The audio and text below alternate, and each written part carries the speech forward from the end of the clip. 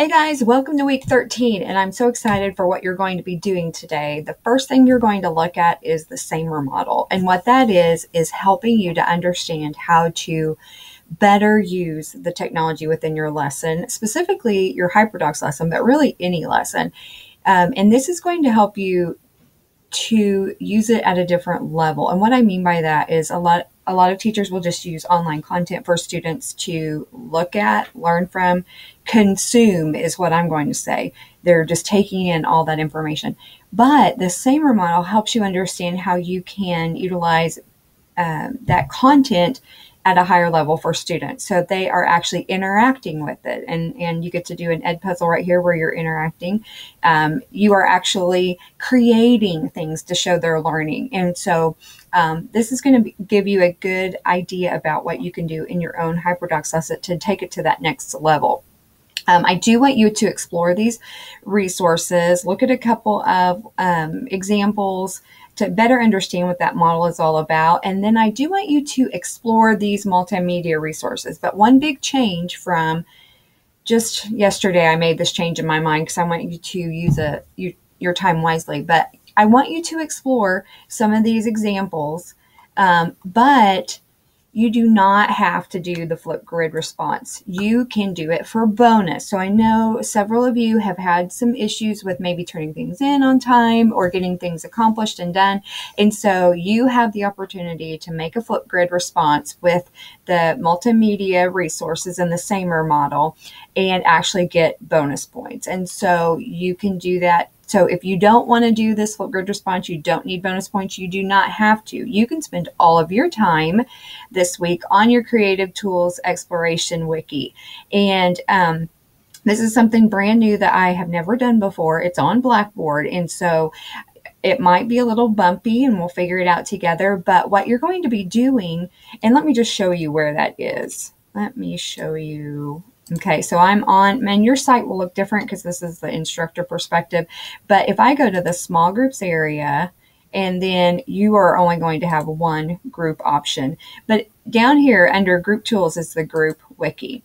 And so what you're going to be doing is following these directions. And one really big thing about this is you need to sign up for your tools that you're going to be creating. You're going to be doing examples of these things. And so I'm not going to go through all this different information because you can read it. And my tip of the week this week to do this right, you need to read the whole entire thing. Okay. So these are tools that your students can use to create things. These are not websites. These are, because you've already done that, these are not just things that they can go and read or watch. No, it is what you're going to be using to create something.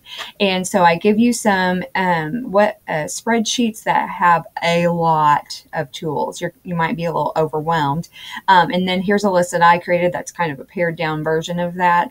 And then you are going to be exploring those that you've never used before. Okay, you're going to be creating 4 examples, 2 of them from tools you've never used. 3 of the 4 need to be those that a student would make. In other words, if you ask them to do an interactive timeline on Tutori, then you're going to create it from a student perspective. So you might have the name and date and a picture and an explanation and make that timeline like that. But if you want to make one that from the teacher perspective, you can do that as well. So if you're going to create a screencast video like I'm doing right now, or you're going to create a Powtoon video that your students can learn from, then that would be fine. But for only one of your examples, the 3 other ones need to be from the student perspective. And then you're going to be sharing on this wiki right here. Okay, so yours will show up as comments, I think, or maybe you can just, you can edit it. I'm sorry. Like I told you, we're learning together. So you're going to edit the wiki content and you are going to put it below here. Okay. Don't delete all the directions because that's there for everybody. Everybody else needs to do that. So when you name the tool and give the link, that is the link to your example. You're then going to share 1 to 2 pros and cons because nobody else is going to be exploring your tool. And then you're going to discuss how you'd use it in your first in your future classroom. So here's your sign up. So I just did this. So you're going to add on bullet points underneath your name of the ones that you're going to choose. Okay. So I tried to recap it here because I know this is a little bit confusing. But so if you have any questions about what you're supposed to be doing here, please don't hesitate to ask me. So this means that nothing is due this week until next Sunday midnight. So you have a full 7 days to do this. You should be able to do that easily. And so make sure also, the other thing with this, whenever you create your examples, make sure that they are shared correctly.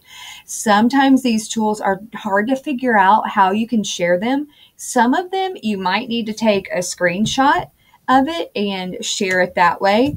And so you are going to be doing all of your sharing on this wiki right here. You are not going to be turning it in another place on Blackboard. So just make sure and get started early, maybe kind of space it out throughout the week. And that's it. I hope you have a great week. Hope you guys who need those bonus points take me up on that offer. And I look forward to seeing all of your examples and the fun you have with this wiki. So have a great week.